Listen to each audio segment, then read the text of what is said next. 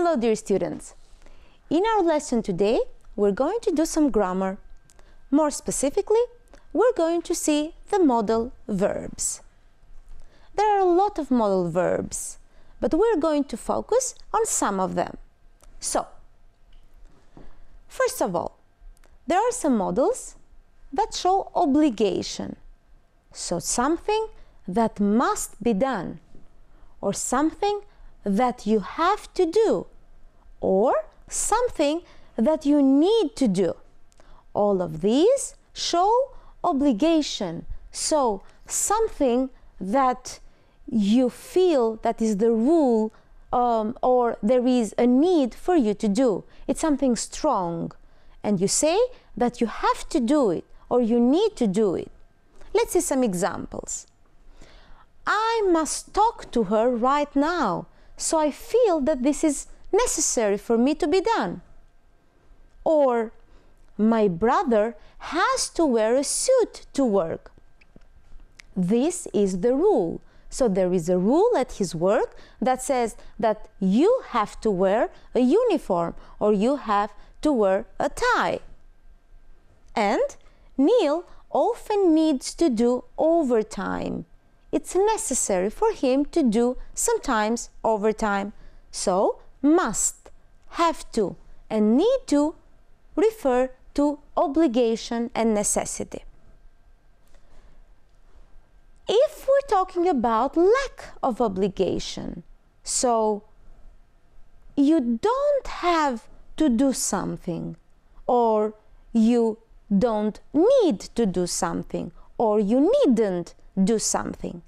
This shows lack of obligation. Let's see some examples.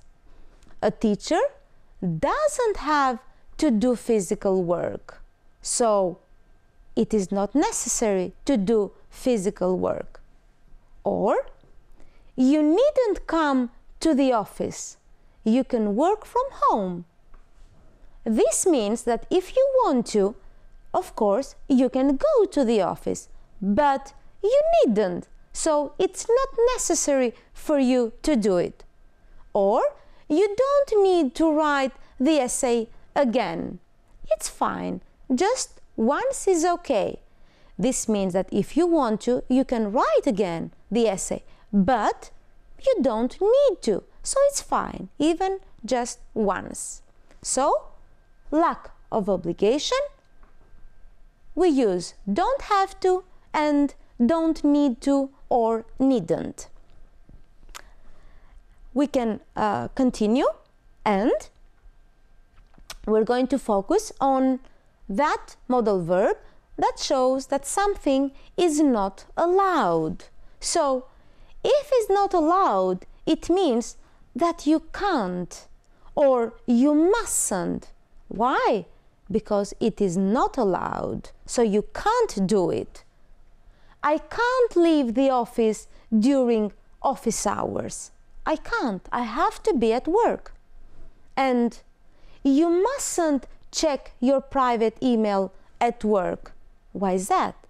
Because you should check your emails, your private emails, at home, for example, not at work. You can't do it. You mustn't do it. Let's move on. Now, the modal verbs must, need to, have to, and can, we're going to put them here in the 4 categories and in the first person or the third. So, if we want to say that something is necessary to be done, I have to wear a uniform, for example, it's the rule, or he has to. I need to, or he needs to, or somebody must do it. It's necessary to be done. It's not necessary to be done. So, I don't have to wear a uniform, for example, or he doesn't have to wear a uniform. Or, I don't need to. He doesn't need to wear a uniform.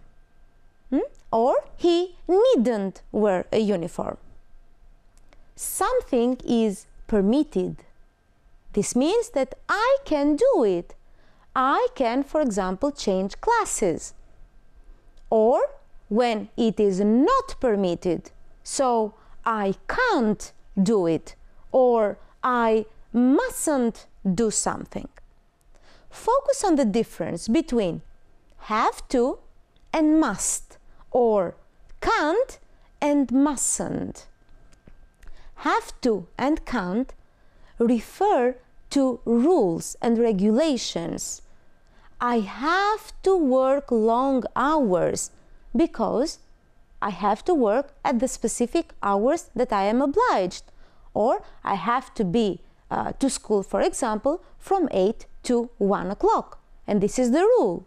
Whereas I must remember to shave. This shows that you have an inner obligation, so something that you feel that you must do, not the rule. It's not the rule, it's not the obligation. Let's move on. We have an exercise and we need to put the difference between. We need to put mustn't or needn't. Let's look at the example. You needn't rush. You've got plenty of time, so there is no need to rush. You can go slowly. But you mustn't rush. It's important to be 100% accurate. So don't rush. You mustn't rush. This shows an obligation, something that you have to do. Number 2, you, what is missing here? Go. You can stay if you want. So you can stay or you can leave. So you needn't go. You can do whatever you want, either stay or leave. Or you, what is missing? Go. We haven't finished yet. So here we have an obligation. So you mustn't go because we haven't finished. Whereas here you can choose either to stay or to leave. So this is the difference. Number 3, you tell her. It's a secret between you and me. So this is an obligation. You mustn't tell her, since it is a secret only for me and you. Or you tell her. She already knows everything. So since she knows, you needn't tell her. But still, if you want to, you can tell her.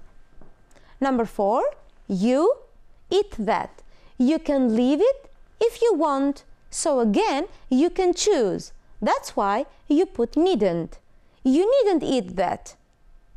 It means that it's not necessary for you to eat it.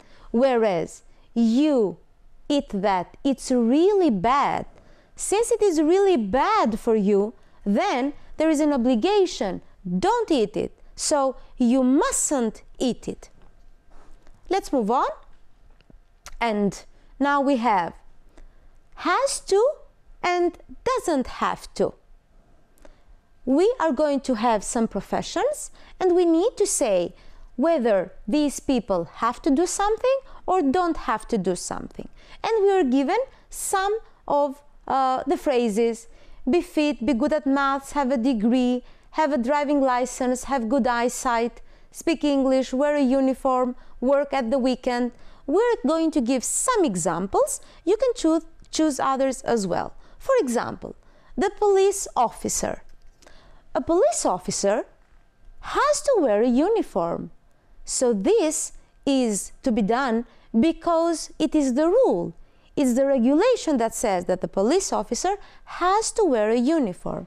But a police officer doesn't have to be good at maths. It doesn't mean that if you don't know maths, you cannot be a police officer. That's why we say that a police officer doesn't have to be good at maths. It's okay even if he is not good at maths. Let's see the secondary school teacher. A secondary school teacher, of course, has to have a degree. Can a secondary teacher teach without having finished the university? Absolutely not. that's why we say she has to have a degree, but she doesn't have to be fit. It's okay if the teacher is not that fit. She doesn't have to be fit. I'm going to give some more examples. We have the bus driver. So the bus driver, for example, has to have a driving license. He has to. He is obliged to have a driving license, but he doesn't have to be good at maths. You can use other expressions, of course, from the ones that we saw. The airline pilot. Can you think any of the expressions that you can say, that you can see here? So, the airline pilot has to be fit, of course, but he doesn't have to have a driving license, because we're talking about the plane and not the car here. So it's okay if he doesn't have a driving license. And the accountant. So think of a person that works, for example, in a bank. This person has to be very good at maths, of course. Differently, this person cannot work as an accountant, but she or he doesn't have to be fit. It's not necessary for an accountant to be fit. And let's move on with another exercise. So we need to choose the correct option from the modal verbs that we discussed. It's not difficult. Let's do that together. It is a formal meeting, right? Well, B says, no, you must, you don't need to, or you can wear a tie. So it is not a formal meeting. So you don't need to wear a tie. Number 2. Can I smoke in here? I'm afraid you can't. So since you can't smoke, you need to smoke anywhere inside this building. You needn't, or you mustn't. Since you can't smoke in here, it means that you mustn't smoke. Number 3. What's wrong? You look stressed. And B says, I am. I can finish all this work before the end of the week. I needn't finish, or I have to finish. Since I am stressed, it means that I have to finish all this work before the end of the week. There's so much of it. Number 4. Mr. Long, I'd like to take the day off tomorrow. And Mr. Long says, I'm sorry. I am afraid you don't need to, you must, or you can't. We are too busy in the office. So, since we are too busy, the boss says, you can't take the day off because we are too busy. Number 5. You look worried. What is wrong? I have a meeting with my boss today. I needn't get to work on time. I need to get on work on time, or I don't need to. Since I am really worried, it means that I need to be on time. And number 6, why can't Sarah come with us? She needs to prepare a presentation for her boss. She has to, or she can prepare. She cannot come with us because she has to prepare. So there is an obligation that she has for the boss. And that was the end of this exercise. Now, we need to do one more thing. We need to write some questions using have to, or can. Look at the example. Do you have to wear a uniform? So, is it the rule of the school that says that you have to wear a uniform? Number 2, call your teachers by their first name. Are you going to put, do you have to, or can you call your teachers by their first name?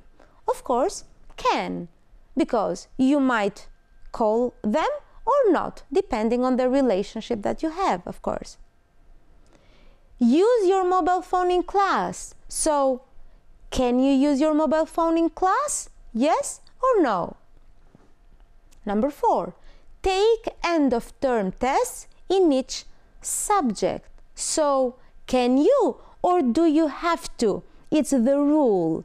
And of course, do you have to take the tests? Because it is the regulation of the school. And number 5, change classrooms for each lesson. So how does it work in your school, for example? Do you have to change classrooms? Do you have to go in a different classroom for art, for example? Do you have to go in a different classroom for maths? And number 6, leave school before you are 18. So can you leave school before you are 18? Now, having these questions, you can write the answers about yourselves as homework. In order for you to feel certain that you've understood the modal verbs, I would like from you to do those exercises many times. Thank you for paying attention. Goodbye.